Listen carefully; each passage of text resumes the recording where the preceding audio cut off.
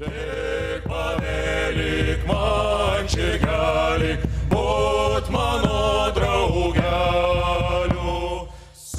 morning, everyone. Thank you very much. I appreciate this notion of a relaxed session. I'm a bit more relaxed than I was this time last year.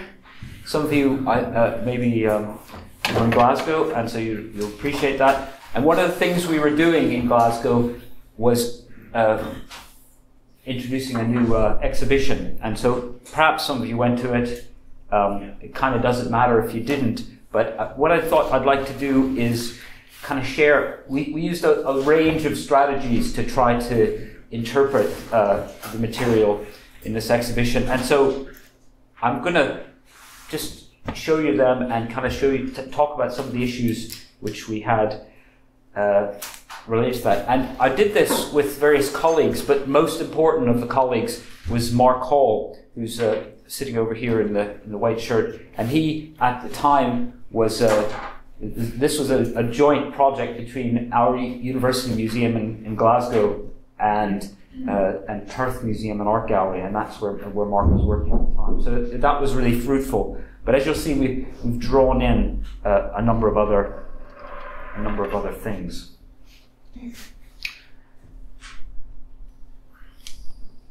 So, I mean, in many ways, a kind of museum space doesn't immediately invite you into kind of appreciating the kinds of issues which were important for us. And what I hope you'll see is that we were really fortunate in being able to work with a range of different experts, and we followed different strategies, if you like, using different media to bring out different things. And I suppose if there's one thing that's kind of linking it is all of it was done by pretty thoughtful people. So there's a kind of intellectual undercurrent which is driving things forward. So we had a lot of goals, and I suppose the goals which are most relevant here, I mean, partly we were keen to kind of make sure that this is a proper archaeological project. It wasn't a bunch of, kind of treasure to be kind of flashed about. So that was a bit of a challenge to do. We were very keen to kind of try to evoke the landscape, kind of give a sense of place, even when you are in a room somewhere else, black box kind of situation. But I think most importantly, we were very keen to make the stuff we were doing accessible, intellectually accessible to a wide audience. And it kind of occurred to me towards the end that one of the things we were wanting to do is to provide really memorable images that people would take away, and also images which we are going to be able to use as we go to write this project up. So this exhibition and the project itself had a number of challenges which have to do with the kind of intrinsic nature of the project itself. First of all, we're working in an intensively cultivated environment. So, you can't see the sites. You can't see the sites as you're walking around. They're ploughed. They're doing useful things. This is where most of your whiskey comes from, So it is obviously quite a useful place. But from an archaeological point of view, it's a bit rubbish because you can't really, for most of the valley bottom, you can't see it unless you happen to see things from the air. So we have crop mark archaeology, and this is how the site is discovered, and and there's tons of stuff here. So this is part of the problem, is kind of explaining the discovery process, the kind of analysis, and how we got to where we're going. And the other part of the kind of story, part of the narrative, relates to a body of sculpture, so this is a site which has lots of prehistoric time depth. There's about 5,000 years of activity there, and the prehistoric burial grounds, as you'll see in a second, are taken over and recycled and reused as we move into the early Middle Ages, which is why we have our cheeky title, Cradle of Scotland. I mean, this is where these kings decided to set up shop on this ancient burial ground. And one of the kind of most tangible artifacts of that is the sculpture, which happens to be there. So one of the kind of great contributions to European culture that the people of Northern Britain make is this sculpture. Unfortunately, most of it, you've seen the good one, but most of it is actually pretty smashed up. It's had a hard life. It's hard to understand. It's difficult for specialists to get their head around it. What are we looking at? What part of the, So that was, we know it's important at one level, but we also know it's pretty hard to understand. So that was a challenge for us. So there's a kind of chronological kind of structure to it. Early prehistory, a kind of Iron Age, Roman Iron Age kind of moment, and then this emergence of this Pictish kingdom, which we won't kind of dwell on, but it kind of provides part of that structure. And I'm not going to dwell on this. I just want for those of you who are not perhaps so familiar with Scotland, we're just talking about the East Midlands here. We're just talking about one of the valleys, which happens to be fertile and attractive, and it's got a lot of things going for it. And I'm quite happy to talk about the detail of the archaeology later, but I really just want to kind of let you I want to kind of focus on the way we presented it rather than the content, if you like. But it helps to know that it's in this where it is. And so one of the things that we had to deal with is we had lots of, we've been working there for 10 years. We just finished this year, so we have lots of evidence of it. So we've tried to I'm not going to tell you 10 years worth in the, but what I'm going to do is, so one of the kind of the best finds, one of the ones that was a challenge for us is a kist burial, Bronze Age kist burial, which, although the body didn't survive, it had really remarkable preservation because it was sealed under this rather large stone. And within this kist, some weird microclimate created by the bronze allowed organic preservation. So we've got things like the horn handle and the sperm whale tooth pommel on this dagger surviving, as well as flowers. So this is the earliest floral tribute to be excavated in Britain. So that's all quite nice, What do we do with that? How do you present that? So we thought about the kind of performance art,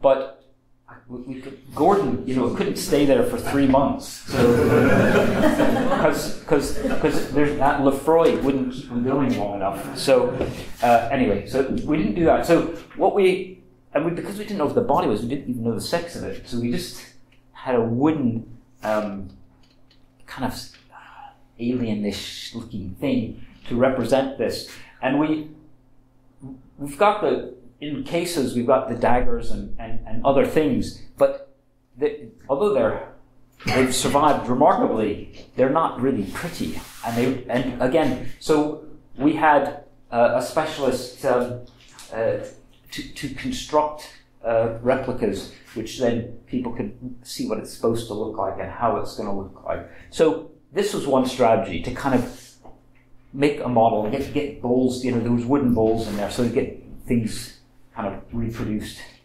So that was one of the strategies we followed.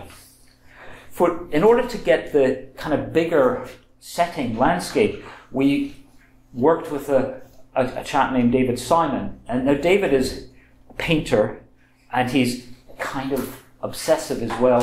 So he makes models of everything, and then he takes photographs of them, and then he starts painting. So he knows everything's in scale. He makes models based on the archaeological stuff. So this is our early Neolithic arrangement. So the hills are the right hills. They're not, so he's done a lot of field work to try to situate this. He's kind of, everything is kind of scaled up from our field work. And so he's kind of produced this. Now at our suggestion, these are just great Neolithic timbers, oak trees. There's a lot of artistic license here, which is helping us think about this. So he's jazzed them up a bit. He's suggested maybe they were a bit painted. We know there was lots of fires and stuff, but we don't really know what was going on. So we just have this idea of here's a big space which people gathered and closed. And that's possibly the kind of main issue here. But it's a place which keeps going. And so we wanted to show how it evolves, how the monuments, here the timbers have fallen away, and other monument forms are being introduced in the later Neolithic, in the early Bronze Age. And later still, this kist burial that we were looking at earlier is kind of introduced. So we wanted to kind of build that up. Now this was really helpful for us, and these will be used in the monograph. And we think it's going to be really useful as a way of kind of drawing the reader in as we're trying to draw the visitor to the exhibition in, to see these details. And there's a kind of huge amount of decision-making dialogue behind these paintings, and they took a lot of time. And I don't know if many people would have done that. As I say, he's a bit obsessive and really, really keen, and that turned for us to be very helpful. One of the kind of strands of the story is that site then goes out of use. Fort TV, it kind of goes out of use. The big hiatus there, and we have lots of attention on the hills, which are, you know, a few kilometers away, kind of overlooking the valley.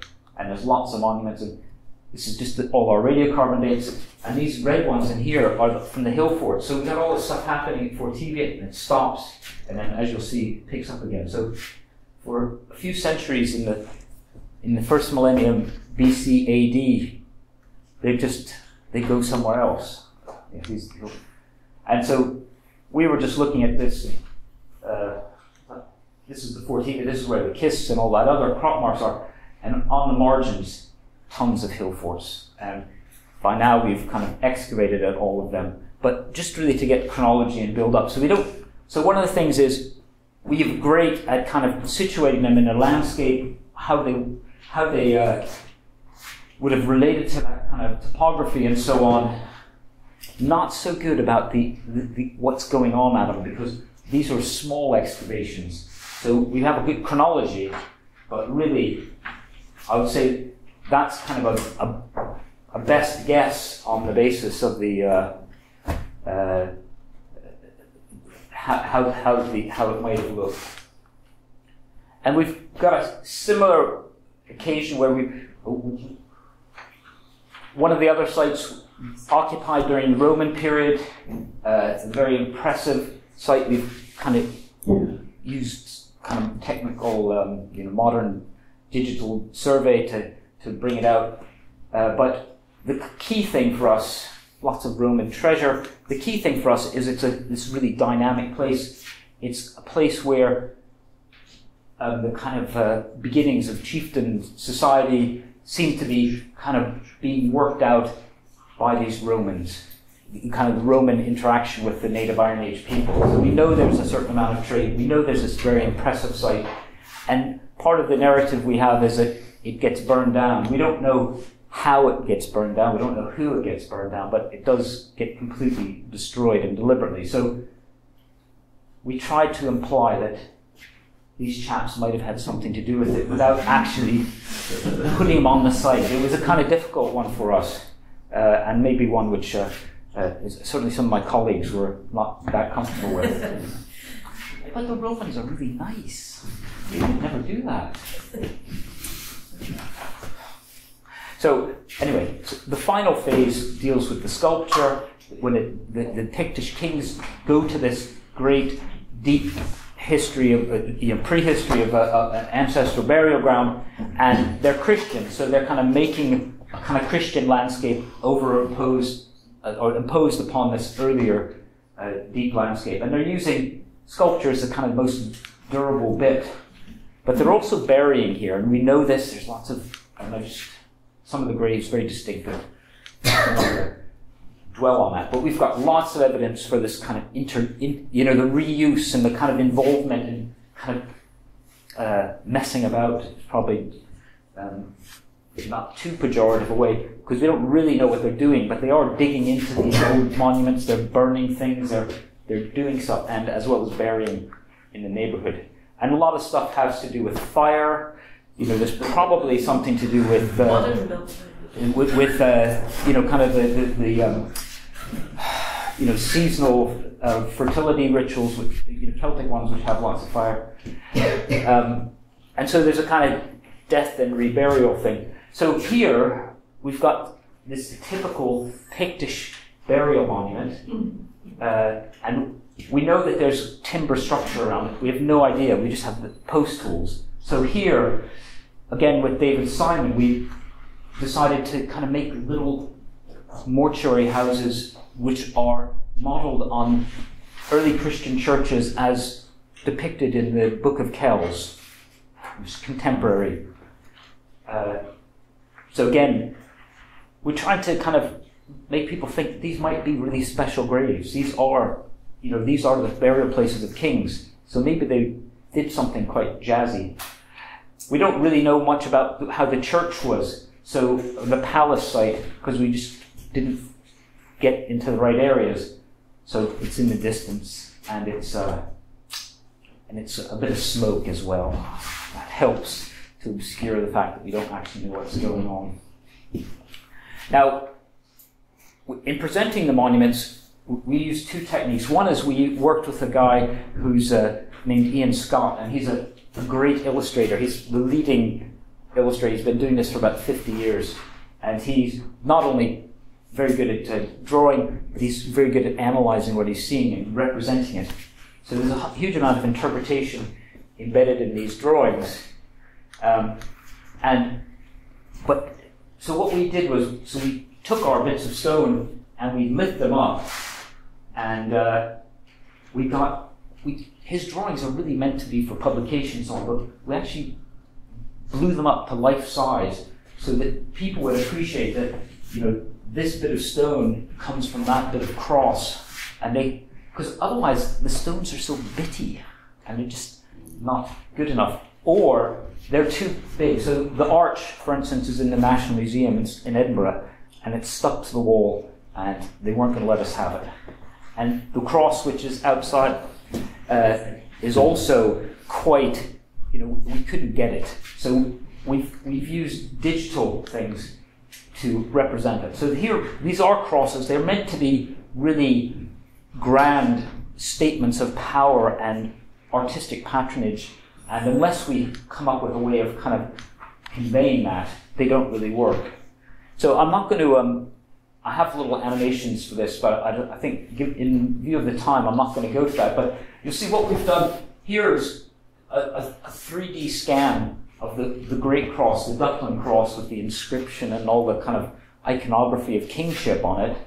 And that animation rotates around, and it's allowed us to interpret it. It's also allowed us to paint it.